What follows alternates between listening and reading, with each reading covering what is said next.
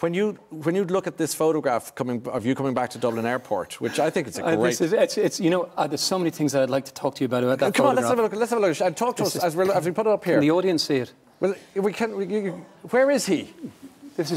Where art thou, Johnny? You know, can I tell you what happened? Yeah, tell us everything. Can you guys see it? Yeah.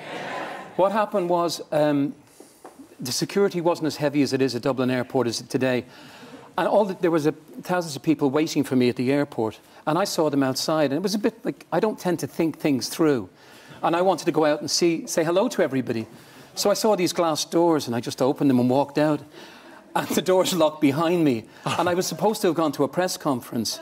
But I couldn't get back into the airport. And I was in the middle of all the people. And then the police started panicking. And the police were trying to get me into the limousine. You can see the black roof. And somebody took a picture from overhead. But over the years, we had this blown up, and I have it on the wall in the house. And I'm always trying to figure out, what were the guys reaching for? You know, yes, yes. This is, you know, this to touch the relic. Touch of the... Yeah, touch the rub of the relic. Touch of the relic. Touch the relic. That's a complicated... All these young people are going, why is that funny? What's that weird? What's a touch of the relic? Yeah, exactly. They just wanted to touch this amazing person. I'm maybe more like a relic now. Former Q.